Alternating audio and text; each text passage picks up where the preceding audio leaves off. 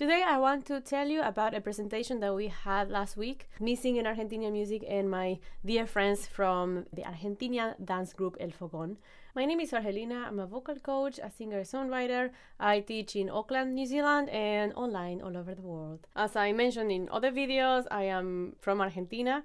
I live in New Zealand currently, but I am from Argentina. I lived there for 25 years. I am a migrant, and that is a very special life to have. And when you're a migrant, you kind of become a little bit flagless, I think, because you are never fully from where you go to, but also the culture you're from, it starts being a little bit less tangible. You start wondering what it really means to be Argentinian. Since you are not there anymore, you have to re-signify what it means to be from there. I'm a proud Argentinian, and one of the things I am most proud of is our music. And I really like to share it with people from here, because everywhere I go that is not Argentina, people think that Argentinian music is tango, and that's it. Well, no. Tango is actually from Buenos Aires, one city in Argentina. In the whole rest of the country, which is quite giant, there is a giant lot of amazing music, and most people never get to know it. This is important to understand if you are interested at all in Argentinian music. Tango is music that was developed with one of the biggest immigrations at the latest part of the 19th century and the beginning of the 20th century. And that specifically happened in Buenos Aires in a very particular situation, but in the whole rest of the country the stories are very different and they are very beautiful as well. So anyway, we went to present some of our music and dances. As a migrant, to me, I'm not sure how the other people felt, but for me it's always very moving and necessary to share some of my culture, some of what I came from. And specifically true for me because a lot of people in Argentina like folklore, sing folklore. Folklore is the genre of music that I sang. For me, I grew up with that. Even though I don't prefer to limit myself to a flag, that music, I do consider it a very important part of my identity. I do believe that the music you listen to, the rhythms you listen to or choose to listen to as well, I do believe that they shape your brain. So it was important. And within the genre of folklore, there are a lot of subgenres. Like seriously, so much wealth of music in Argentina you can't even imagine. In this case, I perform 3 different subgenres: huella, which is more from the pampas, and then samba, Argentinian samba, which is with Z, not samba with S like Brazil. It's very different, and gato. Now, one important thing from Argentinian folklore music, not all the music, but a lot of the music is not complete without the dance. It's kind of a synergy, is a marriage between the music and the dance. So basically every subgenre has their dances and they have a basic form of the dance, but within the dance there is a lot of improvisation and you can do them differently every time. I'm not sure in other countries, but in Argentina, folklore is not something old and dead. It's new, it's something alive, it has movement. In Argentina there are a lot of places that are called peñas, and you can go there and there is live music or folklore live music, and people just go and dance until like 7, 8 in the morning, and it's super fun. As I say, it is alive. So if you see a presentation like this, a cultural event, the dances are of course pre-arranged and the people dress in a more of a traditional way. If you go to a peña in Argentina, you're gonna see that people of course go with their normal clothes and they dance, and one of the things I really like is that they dance as they are. When people dance in a traditional way, as a cultural way to show our traditional dances, always the woman, it kind of has to pretend that he's shy, and it's always this dance of the man being the chaser and the woman being chased. But in real life, of course, things have evolved and changed a lot, and I do believe Argentinian folklore, if you go to places where it is alive, you are not gonna see women covering themselves, their face and things like that. You're gonna see that you can see the true personalities of people being expressed through the dance, and it's very beautiful. If you take a look at the different towns and countries in the world, you're gonna see so much wealth of music in ways that you can't even imagine. I always observe that from any subgenre of music, you get music skills that you didn't have access to before. Some artists really play around this. For example, Jeff Buckley was a singer that took elements from world music from other parts, of course, and applied it to his own music, which is a very smart way to do it. I think that is great. It's great. It really opens your possibilities, and also, most importantly, it opens the possibilities for other possibilities that might not be there yet. It's say that everything is done in music.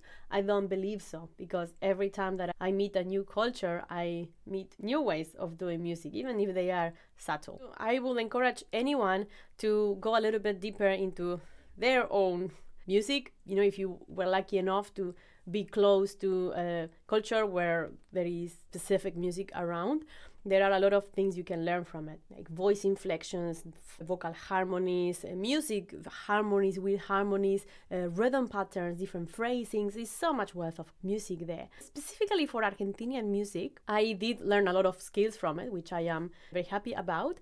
The first one is rhythm. So Argentinian music has a lot of variety of rhythms, but one of the most weird ones is that a lot of the Argentinian music is composed in two different time signatures at the same time. So 6/8 and 3/4 at the same time. I'm gonna show you a little bit of what that means. So for example, Argentinian sambas and chacareras, they are usually composed in 6/8 and 3/4 simultaneously. Having those two time signatures simultaneously, it gives you very deep wealth of rhythm, but also it gives you the possibility to enrich your vocal phrasing a lot if you are singing like me. So I want to show you a little bit of that. Now, this thing I have here is an Argentinian drum, and we call it bombo. So hopefully you can see it there. Usually you grab it like this, you lift a little bit, but it might be a little bit boxy, you're gonna see.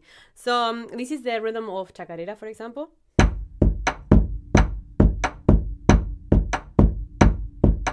And if you can sing on top of that, that really helps you work on your rhythm skills. ¿Para qué quiero vivir con el corazón deshecho?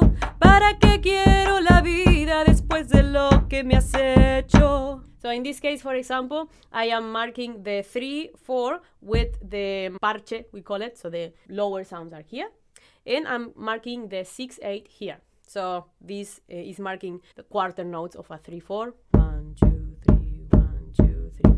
And here I'm marking the 6/8. I'm marking the beat of the 6/8. 1, 2, 3, 2, 2, 3. 1, 2, 3, 2, 2, 3. If I put them together, they coincide in the first beat of the bar, of course. 1, 2, 3, 2, 2, 3. 1, 2, 3, 2, 2, 3. And here, 1, 2, 3, 1, 2, 3.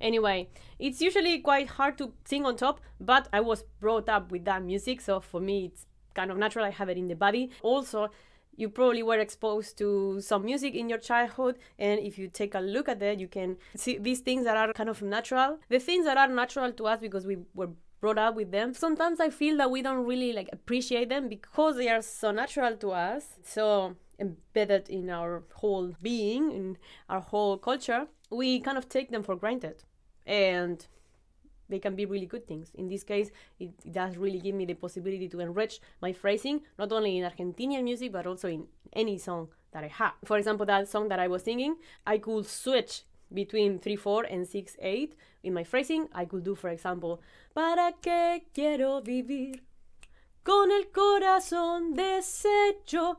Or I could do, ¿para qué quiero vivir con el corazón deshecho? ¿Para qué quiero la vida después de lo que me has hecho? Or I could just flow freely through those time signatures. ¿Para qué quiero vivir con el corazón deshecho? ¿Para qué quiero la vida después de lo que me has hecho? Anyway, that's a tiny demonstration. If you want to see masters of phrasing, you can go check Argentinian singers. They are really good at that. And of course, you're not actually thinking about 6/8, 3/4, like kind of in your body. You don't have to think about it, otherwise it will be really hard. The second thing that Argentinian music has given me is a sound color. Argentinian music is quite earthy. In fact, a lot of the music, it is about physical place, just being grounded in simple things of life. If we talk about vocal technique, there is a big element of a voice that has a lot of mass. So in vocal technique, of course, you have the chest voice or mass dominant register, in which the vocal muscle is more involved, and then you have the tension dominant register, in which there is less vocal muscle involved and more CT, another muscle that is outside the vocal cords. So your mass, your vocal muscle, is your safety. Argentinian music has a lot of that in a lot of singers. Even when you sing frequencies that are a little bit higher, that mass sensation is still present. I think that has given me, in my own voice, the possibility to train lower frequencies. It does give you a tone that is quite characteristic, and goes always in personal taste, but I really like it, and especially I feel it as home, which is very important when you sing. And we are looking for your sound. Now, of course, that sound you translate it to any genre that you do, and ideally you use it as a tool that you choose to use, not as a default. And ideally you can switch to other sounds as well. There is one more thing that Argentinian music gave me, and is the way I feel the lyrics of songs. Argentinian folklore, if you look at the lyrics, they are usually very deeply felt. They are deep lyrics, full of emotion. There is a lot of poetry. Of course, it's a little bit hard to transmit this from another language, but if you do know Spanish, I recommend you to take a look at some masterpieces of Argentinian folklore, such as Alfonsina y el Mar, Samba del Ángel, Samba y Acuarela, Mujer, Niña y Amiga. So one of the things that the Argentinian music gave me is the ability to deeply feel lyrics, stories. That is something that I can transmit to other genres as well. It's a little bit hard if you just train yourself from commercial music, because a lot of times the lyrics are written in formulas to sell, and so that's why a lot of them, they don't really feel so genuine, and a lot of them are not, and some of them are, and I think you can tell the difference right away because of the way they feel in your body. When something is genuine or not, you can tell. Argentinian music also gives you a different way of feeling. I always feel that if you sing a tango, for example, also from Argentina, you feel your connection to the songs or to the interpretation. It comes from another place, because they are written with passion and with some darkness as well, some big nostalgia energy. Argentinian folklore, it's different. It's not better or worse, but it comes from a calmer space as well. So I guess that is something you can also get from every different language.